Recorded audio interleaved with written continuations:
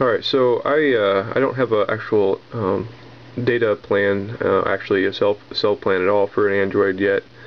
I'm holding out for the HTC Evo, but in the meantime I want to have a phone that I can develop on, such as the Motorola Droid, as you see here.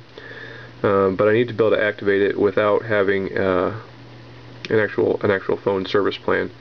So to do that with the Motorola Droid, as you can see, I've just powered it up. I'm on the initial setup screen, and all I need to do is touch the corners of the screen in a clockwise position starting at the top left. So I'll touch top left, top right, bottom left. And as you can see, I'm now deposited onto the desktop. And from here, it's just the phone as it would be any, if it was set up on a plan.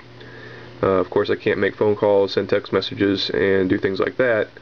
However, the Wi-Fi, the GPS, all the other functions of the phone are fully functional. Now, if I were to power this down, which I'll go ahead and do,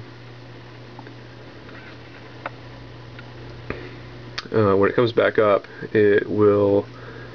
Since I've already skipped past that initial setup. It's going to skip past that again, but it'll take us to an activation screen, and to get past that, all we'll need to do is hit the back button or the home key. And I'm going to start the phone back up here.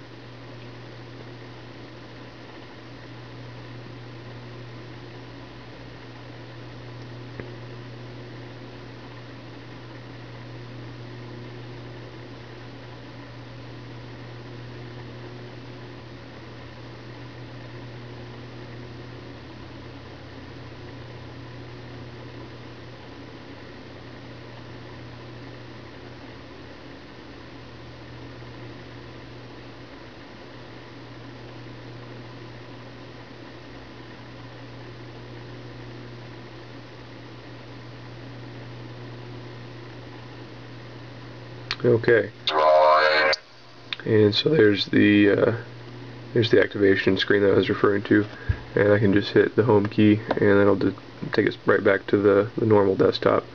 Of course, you can unlock it, and there's your desktop and icons and so on. So that's how you activate a Motorola Droid phone without actually having any sort of phone service.